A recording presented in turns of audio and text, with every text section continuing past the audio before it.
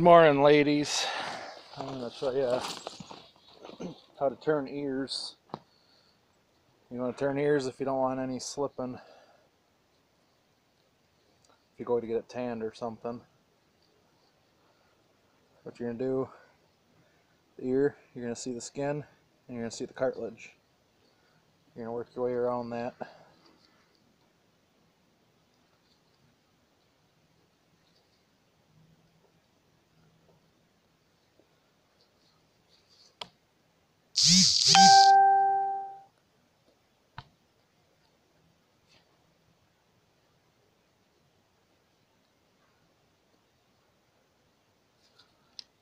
What I do is, they make tools for this, but I got pliers for my tool.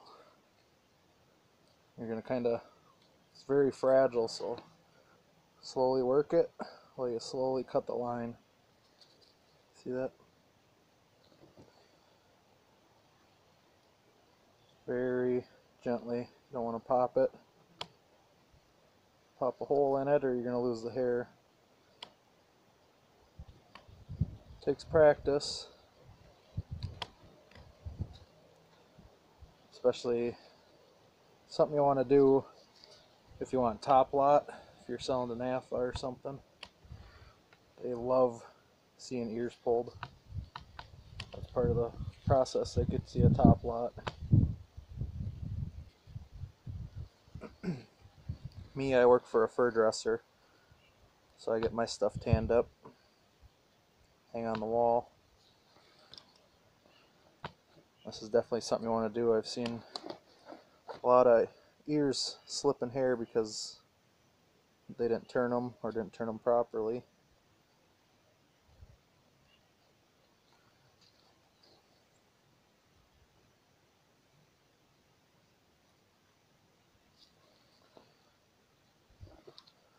I'm just going to kind of work it a little bit. Don't want to push too hard. Blow your tool through.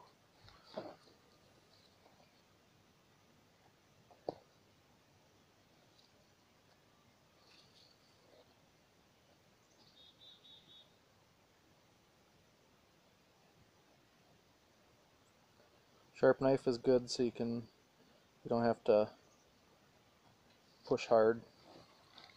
Get it to cut. That'll get you a hole pop too.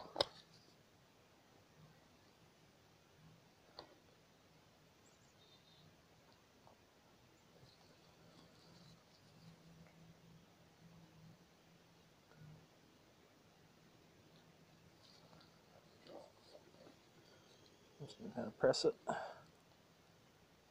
stretch it a little.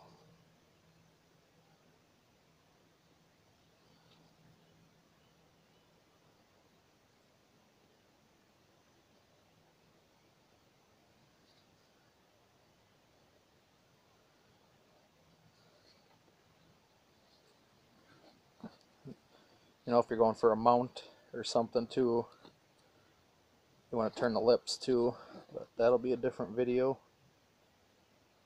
This is just a coyote that I got this morning out on the trap line.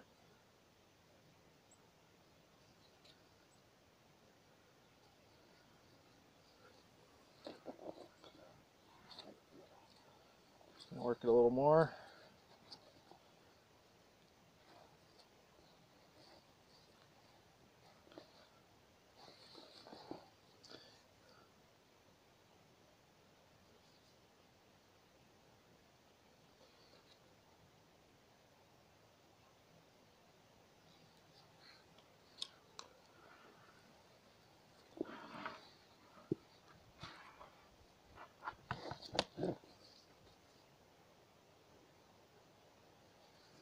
See how I'm just slowly working it?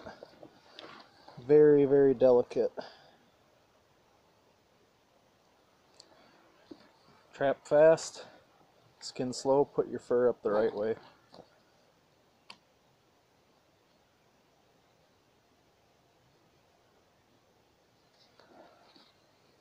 There you have it. Ears are pulled. That's what you want.